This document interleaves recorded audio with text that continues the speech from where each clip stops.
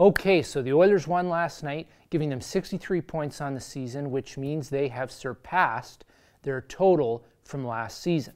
Now, I want to take a few minutes and talk about the Beatles. The Beatles, the four Beatles. Us. From Liverpool. Yes, we are from Liverpool. We used to play those dark clubs in Hamburg. I am a huge Beatles fan. As a matter of fact, my wife and I actually met because of the Beatles. He likes the Beatles? Yeah. Okay, my Lacey is obsessed with the Beatles. Really? Obsessed. You know, I wonder if maybe I could call him and see if he's seeing anybody. And if he's not, maybe we could meet Lacey. Yeah. Oh, how fun. Yeah. I don't usually do this. You know? No, I've never done this before either.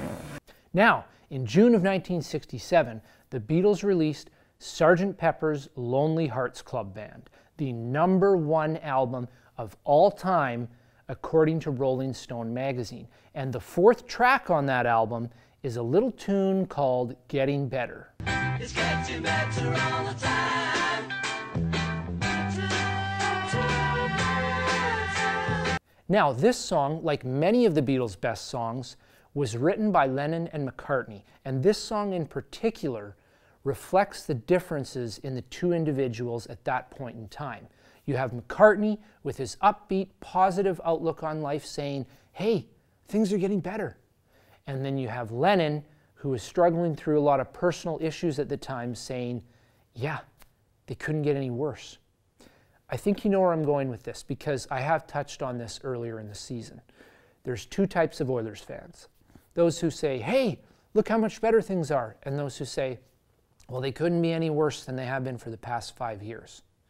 Well, you know where I stand on this, so I'm going to explain over the next couple of minutes how things are getting better and how the Oilers are basically right where I thought they'd be at this point in the season.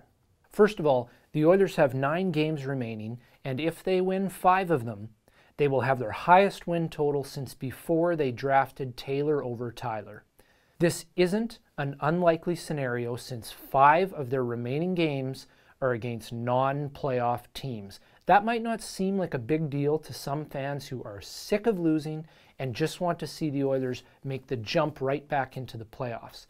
But as I said in a video I did last spring, whether fans like it or not, this is the first year of the Oilers' rebuild. Everything they were doing before was simply a comedy of errors. You need to build your foundation before making any real progress, and the Oilers have finally built that this season. Aside from a shaky 10-game stretch after the All-Star break, the Oilers have played consistently competitive hockey all year. Secondly, at the beginning of the season, I pegged the Oilers as an 80-point team, 85 max if everyone played lights out all year. But if you had told me at the beginning of the season that Klefbom would miss over half the year, McDavid would miss 37 games, Nuge 24 games, Pouliot 18, and Eberle 13, I would have revised that prediction to 70 to 75 points.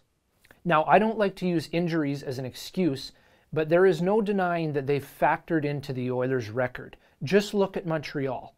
They are the worst team in the league since Carey Price went down. Are they actually the worst team in the league? No. But that's how much key injuries can derail a team's season. And thirdly, and this is the one that really sticks out to me, the Oilers are finally developing some depth on defense. Despite using a whopping 14 defensemen this season, which is the most of any team in the league, the Oilers' defense has shown some real bright spots rather than completely imploding. The most recent one being the play of Jordan Oesterle.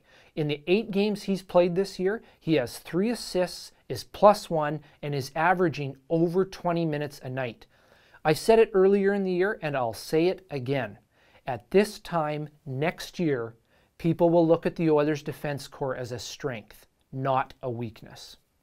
So that is my reasoning for why I believe the Oilers are right on track to break their 10-year playoff drought next season. I'd love to hear what you think of the Oilers season so far. And hey, you might as well even tell me what your favorite Beatles song is.